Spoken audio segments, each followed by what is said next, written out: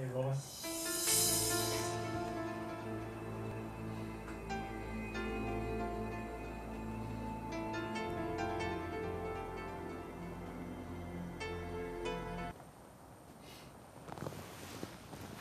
Good evening and welcome to The Right Side, the show where we talk about today's news, views, trends, and opinions from an admittedly conservative perspective.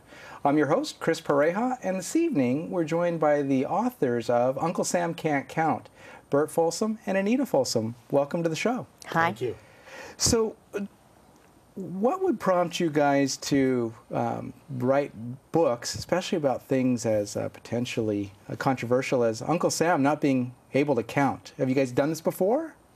We have. We co-authored FDR Goes to War, which is part of a two-part series. I did the first part called New Deal or Raw Deal. So we had two books on the Franklin Roosevelt administration explaining the problems and why we didn't get out of the Great Depression. Okay. And so you guys have made kind of a career out of poking the government in the eye. Yes, Burt began lecturing for various organizations, Young America's Foundation, over 30 years ago. And he, in lecturing and doing more reading, he began working up lectures on people like Cornelius Vanderbilt, James J. Hill, and those lectures actually became one of his early books, Myth of the Robber Barons. But we have taken all of that knowledge over a period of about 30 years, and that is what is in Uncle Sam Can't Count. Okay. So tell us a little bit more about the premise of the book. Sure. What's your goal? Well, we've had corporate subsidies, these government interventions, trying to pick winners or losers, pick favorites to give federal aid. We've had that going on since the administration of George Washington. And many people don't know that it's gone That's back right. that far. It's failed virtually every time, and that's the message. We need to learn from the past, and these stories that Anita and I tell about the failures of government aid to the steamships, government aid to the transcontinental railroads. George Washington thought a federally funded fur company for the fur trade would keep the British in Canada from encroaching on American soil. They were so incompetent, the British were encroaching exactly where the federal company was, and it took a private fur trader, John Jacob Astor, to run the business successfully.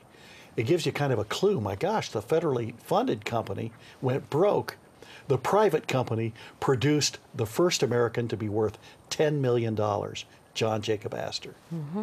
And so this is not a new trend. We like to think that our current administration, and everyone feels that their current administration is the most inept, the most corrupt, or the most eager to be cronyistic or choose winners and losers, as you said. Sure. But really, since the beginning of time, which is what we thought that the Founding Fathers were trying to prevent from the beginning. Yes. Yes. No, Yes. you're right. The Constitution in Article 1, Section 8 is very restrictive on where the government can be involved. And part of that was because the founders recognized that you're looking at the future, whether you want to build a better gun, an automobile, whatever might be the wave of the future, that it's better to let entrepreneurs tinker with it with limited government rather than having the government step in and try to pick who ought to get a subsidy to make the business work. Right. And even in that story from George Washington and fur trades and everything else, you're looking at a scenario where still people who aren't actually in the business are chosen by the government to run the business until it fails. And at that point, you need to bring in supervision from the private sector, which government seems to despise. Yes. That's exactly what happened, yes. And even with the administration of George Washington, he couldn't make it work. And we had an early disaster there. And it just shows every generation has to be educated that the government trying to pick winners and losers just doesn't work. And so, I mean, the obvious question to ask is, why does the government continue to choose these losers, right? Part of it is we don't, the stories never get properly told. In other words, after it happens, they say, boy, that was a disaster.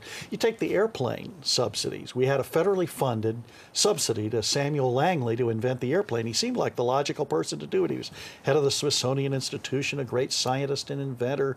He had written a book on aerodynamics, and so that funding failed, and his airplanes crashed, and then roughly a week after his second one crashed, the Wright brothers, with $2,000 of their own money, invent the airplane. And you think, well, now we learned something, but then what happens is the story gets told that the Wright brothers did a good job inventing the airplane, but Langley somehow gets left off, the subsidy. Right. And so we didn't realize, the next generation doesn't fully grasp, that it was the federal government's attempt to invent the airplane that was a disaster. And when private support came for an airplane, it was successful. And so we then repeat the story in the next generation. Textbooks do not tell these stories, and that's one of the reasons we wanted to write the book, so that we can get this information out, that these federal subsidies don't work. We can save our government a whole lot of money by abandoning them completely. Right, or if they're going to buy something, buy it from the private sector instead of developing it. We've grown up, or at least I've grown up in a time where you believe that, or you're told that government, there are things that only government can do. But then the private sector keeps coming in and proving them wrong. For example, one of the myths as I was growing up, when you've got the space shuttle and everything else, is that only government can get us into space or develop an ample space program and everything else. But it wasn't until I was an adult that I went to the Smithsonian and saw what we actually launched into space, which really concerned me. It's like, that's aluminum foil and sticks. That people flew in that? Really? Whereas maybe if the private sector invented it, there could have been something completely more substantial about the rockets and things that we tended to send out. Sure. So exactly. So talk to us about some of the other stories that you've accumulated in the books and how cronyism, or at least government subsidies, lost out to. Well, of course, one of the biggest trends right now is green energy, and we have an entire chapter on that. And what you hear the government constantly saying is that their subsidies to green energy companies are working. Right. And the truth is none of them are working. All the money to Solyndra was supposed to be a wonderful thing. President Obama went to the plant, made a big speech, and within a year and a half, the doors shut. It was totally bankrupt. And even then, President Obama refused to admit it was a poor investment. Same thing with a company called One. And with that, our esteemed vice president went, made a big speech there. One was bankrupt within a year or so. Total disaster. The ethanol subsidies, we're not anti-ethanol if it's done by the private sector, and we need American entrepreneurs who can come up with a way, a system, a product to produce ethanol and make it economically feasible. The government simply pouring money into ethanol subsidies has been a disaster. It's run up the price of corn. For a while there, that's why chicken and other products that are corn-based often were so expensive, and ethanol has just not worked. The ethanol subsidies have been a big, big mistake. Right. And they've come from both Democrat and Republican administrations. Well, when it comes to getting subsidies, the people who've learned how to play the game often buy both sides anyway to hedge their bets. Absolutely. Dwayne Andreas, who is the head of Archer Daniels Midland, would fund both sides, figuring he could get the ethanol subsidies out of the winter. Right. Right. He began playing golf with Hubert Humphrey, and then once Hubert Humphrey was not in the White House, he gave money to Richard Nixon. At one time, $1,000 bills. $1 bills, or $1,100 bills. Right. And anyway. Secretly to his campaign. Just a funnel of money if they would continue supporting all of his energy companies, which included, ethanol and a number of others. And so, is cronyism typically the thing that drives it, or individual politicians getting the in, or have you noted with all of these stories a different kind of trend or a different entry? Well, the politics are part of the reason that the subsidies don't work. Because when you sit there, you were asking, Chris, why don't they work? Because one reason is politicians can't pick the winner because we don't know who the winner is going to be. Henry Ford was a virtual orphan. I mean, who would pick him to invent the car? Edison was saying it ought to be an electric car. I mean, Edison would seem to be the one you'd go with. You can't really tell in an entrepreneurial environment who is going to have the right idea. You let the market test them out. When the politicians get involved, it's often, well, I have a guy in my home state. He has this really good idea. Let's back him for a subsidy. Right. And so the incentives for the politicians are to get votes, and that can be done in ways that give subsidies to people who can help you out, rather than granting a subsidy to someone who might really have a good idea. Well, let me ask you this. I mean, viewers that are out there right now might be wondering, well, would you say that there's ever a good time for a subsidy then? Or are you just anti-subsidy? Well, in the book, we have been asked that question before.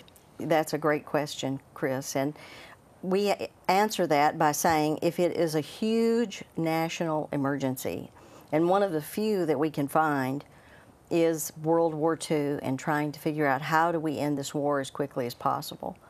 And we feel that one of the very, very few examples is the Manhattan Project. And ironically, that was so secretive that we think that the secrecy surrounding the Manhattan Project to build the atomic bomb during World War II, we spent $2 billion during the war on that project. But the secrecy of the project meant that most political entrepreneurs didn't know about it, so they couldn't find it. Although I'm not saying they didn't waste money at times, but the overall leadership, General Leslie Groves seems to have been a very honest man. And that project produced an atomic weapon that we feel did end the war, and very quickly, and probably saved over 1 million American lives. But I mean, what are some other options, though? I mean, could there be entrepreneurial contests, as an example, to develop these things where you're spreading the money against or amongst a competitive group, as opposed to just picking one, and at least having milestones or something like the investment community might normally do of seed fund a few projects, see if they work, and then if it does, if their milestones met, do something else? Or what is the solution other than in a time of extreme emergency, or just? Well, the best solution is to keep the government out of it and let the private sector do it.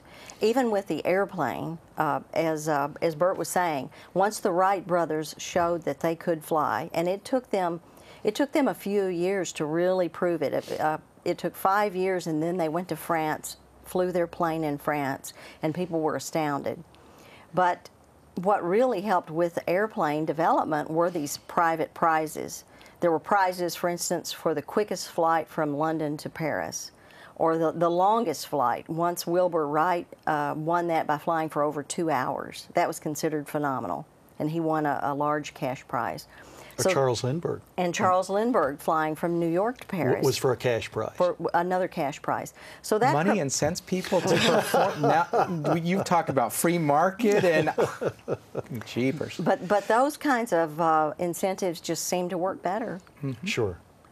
And that goes against the grain. Some people think, well, the experts ought to be able to figure this out. But the irony is that often the experts, you get committed to a point of view, your career is staked on that point of view, and you miss it. And you miss it. And even great entrepreneurs miss it. Andrew Carnegie, the greatest steel entrepreneur in American history, was committed to rails. He thought it was always going to be rails. Well, then when we switched in the 1900s to skyscrapers as being the major source of steel, the company U.S. Steel ultimately could not make the transition because you're so committed to one way of doing something. So often the experts, even those who've succeeded in the past, can't make the next leap for the next generation to get the job done. And politicians do not like to admit mistakes. They know that's going to, that may be a shock, but they know that's going to be played back the next time they run for office. Yes. And getting a politician to admit money spent was wasted is, how often have you heard anyone say that when they were the ones who voted for it? Very seldom. Right. And we see this with a lot of the steamship subsidies. The Congress just could not admit that they were backing the wrong people, so they kept increasing the steamship subsidy. Yes. Throw more money at it. That's Throw right. more money at it. And what you're advocating is instead of going for experts and government, Sure. root for the impassioned lunatic, because they'll figure it out. They'll That's get what it to- Steve Jobs said. We opened the book actually sitting here in Northern California with a quote from Steve Jobs, that entrepreneurs are people who are crazy enough to think they can change the world, and they often do. Right. But other people think they're crazy. And some of our entrepreneurs, we talk a lot about Herbert Henry Dow in Midland, Michigan, which was a very off the beaten path place when he began Dow Chemical. And they called him Crazy Dow. He blew up a lab. He burned down his lab one time. He was trying to come up with chemicals out of bromine, and there were lots of waste products being thrown down the drain. He was determined to use those waste products, and he made something, and it blew everything up. His investors were furious. You know, all the equipment was burned up. So they called him Crazy Dow. James J. Hill, they called he was going to compete with the transcontinental railroads that were government funded. He did and beat them, but his initial line was called Hill's Folly. James J. Hill building the Great Northern Railroad. These people are looked at as being oddballs and certainly not worthy of any kind of federal funding, and it's good that they didn't have it. Maybe that would have made them worse instead of better. And people thought the Wright brothers were very strange, and they went to Kitty Hawk, North Carolina, because it was remote. They didn't want anyone stealing their ideas. They had this flying contraption. They were ministers' sons. They wore stiff white collars and ties even when they flew the planes, and pushed the gliders and the plane, their flying machine, up the hill with a tie on. And the locals just thought they were crazy, but they liked them because they were, you know, polite. They didn't smoke, they didn't cuss, they didn't drink, and they were very kind to the children. So they just humored them. And then one day this contraption took off and flew, and the locals were just bug-eyed. They actually made it. I never, until you were going through your details, I wouldn't have associated the Wright brothers with the Tea Party before, but you're talking about religious fanatics who are conspiracy theorists who believe they can change the world and fly. Yeah, it sounds like they were Tea Party in between or something. They fit right in. Oh, they would. They would. Polite to the children and everything else. It seems to fit. So tell me about some of the other stories that you guys have collected, because I mean, these are things where I think you're dispelling a lot of the myths about the grandeur of government. Well, you definitely are. So, right. We need to keep in mind here, Chris, that some of this sounds depressing. Oh my gosh, failed government subsidies. And that's in there. We need to learn from it. But there's a heroic element in there because there are entrepreneurs who were competing against the subsidized companies and defeating them. Right. Even though the other company had a subsidy from the government. Cornelius Vanderbilt became the first American to be worth $100 million. He starts out from this poor family in New York, and he's sailing steamboats for another fellow. Well, he eventually earns enough to buy his own, and pretty soon he's competing against this government-funded company that's going across the Atlantic, and another one that's going out eventually through Panama to get to California. This is before the canal, but they're using a railroad in Panama to get people out to California for the gold rush. So in the 1840s and 50s, he's competing against them successfully. He cuts prices. Even with a government subsidy, the government company was charging $500, $600 a passenger. Vanderbilt was doing it for $30 and $40 a passenger with no subsidy. He was serving them food. He was being very efficient, and he ended up making a profit, whereas the government company, charging more with a subsidy, went bankrupt. Well, you're almost describing our local bus systems here as far as to go on a bus, about 35% of the overall operating charge is covered by fares. The rest is subsidized, and they're saying they're losing money at $3, $6 a ticket or something like that, where a private bus company, Megabus, is running people from San Francisco to LA for the same fare. With Wi-Fi. That's a good example. I didn't know that. And so you're looking at, again, it's the private industry competing with the government and beating the bejeebers out of them and being successful. But what's interesting about some of the stories that you've told is the entrepreneurs have failed too, but they've come back at it. Because their passion drove them to go beyond possibly their private funding or beyond the money, and they were forced to be more specific and more targeted in their approach. And ultimately they won. The government just failed on a grander scale, a more expensive scale, but to no success. Most entrepreneurs have failed several times, and that makes them learn more, and then they're more careful with their funds when they do it again or they try again. So that it's very common, if you're the mother of an entrepreneur, get ready, because your child is going to probably fail some, succeed some too, but the failures are going to be there. So yeah, if only, because the government has done so many things it's failed at, if only it were the same, where we would have an awesome government because of all of the failure and them getting smarter. Well, the funny thing is the entrepreneurs seem to have more fun than the people with the government subsidies. The ones with the government subsidies are perpetually concerned they'll lose their subsidy. Right. And the entrepreneur wants to succeed by producing a good product at a competitive price. And Orville Wright said, Wilbur and I woke up today, we are doing what we want to do, trying to do it the best way we can, and nothing could be happier for us than to do that. Right. Okay, so other stories. Was there one that was particularly unknown to you and to many of the people that you've come across that would just puts a point on it for you? Well, I think one chapter in the book that would be new to many people, we've lived a lot of our married life in Michigan. Okay. And Michigan had an early governor who was only 19 years old. Governor of the state at 19. At 19, Governor Mason. And at that time, as Michigan came into the Union in 1837. Right. He was technically acting governor, but anyway. He was acting governor, and then he was governor of the state. The big rage at that time was the Erie Canal. The Erie Canal was built and opened. What year was the Erie Canal? He's the one with the date. 1819. And the Erie Canal was a huge success. Well, everyone jumped on the federal or state-sponsored canal bandwagon, if you will, and Mason did too, and decided that what Michigan needed was a big canal. And that was an utter disaster. And other states tried canals, and so what you have to be careful of is even when you see something that looks like a success, the Erie Canal could have been built easily with private money, and probably would have been better if it had been. Now, that's something that a lot of historians will get very angry when they hear me say that. They don't agree, but that's our point. But the Erie Canal connected New York City up through the rivers and lakes in New York State to the Great Lakes. Well, that's a wonderful market. Of course, the Erie Canal could have been built with private money. Anyway, but when states saw the success of the Erie Canal for a while, and then it had problems. State of New York, it wasn't built with federal funds. But with state. But with state funds. Correct. Everybody jumped on the bandwagon, and Indiana, Ohio, Michigan all started pouring money into state-owned canals. Then they also poured money into state-owned transportation of all sorts of types, and it all went bankrupt. It was a disaster. And many people don't realize that. So for the American public, you really have to watch these fads that come, and they are so popular. And right now, we are riding the crest of the fad of green energy. Mm-hmm. And it is a huge boondoggle.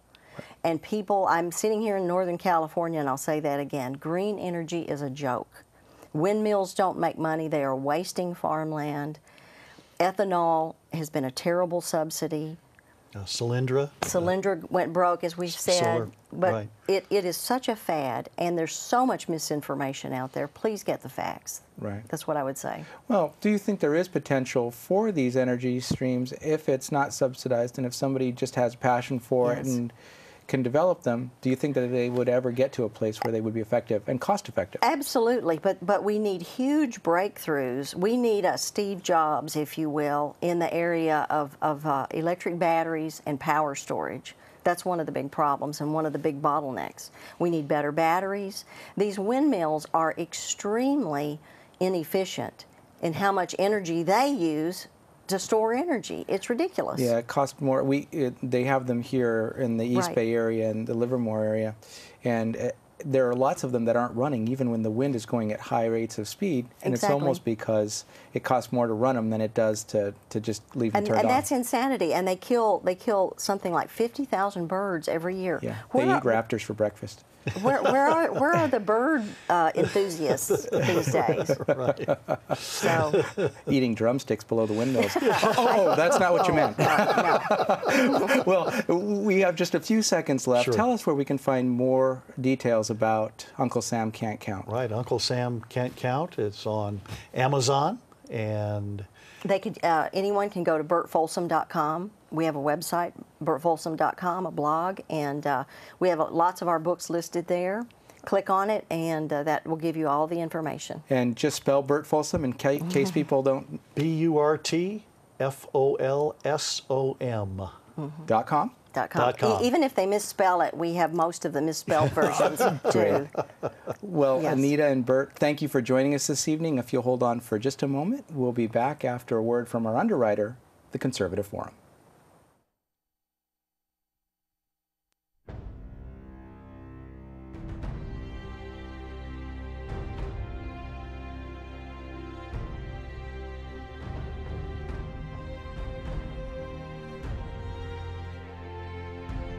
The Conservative Forum of Silicon Valley began with 20 conservatives meeting at a restaurant in November of 2003. Our mission is to promote the principles of American liberty through education. By 2012, we had grown to over 600 paid members. Our monthly meetings feature well-known and prestigious conservative speakers addressing issues that are critical to our country's very survival. This includes speakers like Victor Davis Hanson, Andrew Breitbart, David Horowitz, and many others. In addition to our monthly meetings, we sponsor a conservative local cable access TV show, The Right Side, covering today's topics. Our Constitution discussion group not only teaches the Constitution, but started our annual essay contest that awards 2 $1,000 scholarships to local high school seniors. We are a virtual clearinghouse for grassroots organizations by providing them with table space at no charge in our exhibit area. There are typically a dozen groups represented. If you are like-minded, join us at our next meeting and become motivated and empowered. Liberty, made in America.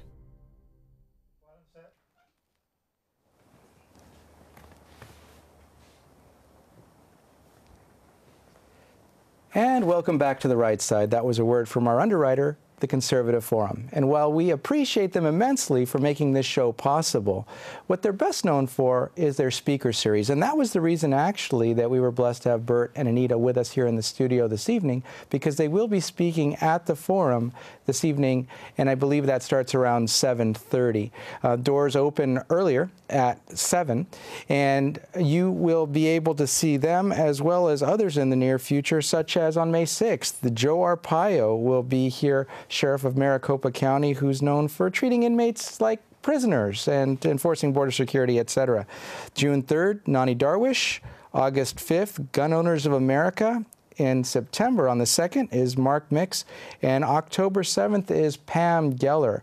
You can find out more at theconservativeforum.com, but to give you a little bit of insight, normally, first Tuesday of each month, you'll find us at 432 Steerland Road, about 3 minutes from here in Mountain View.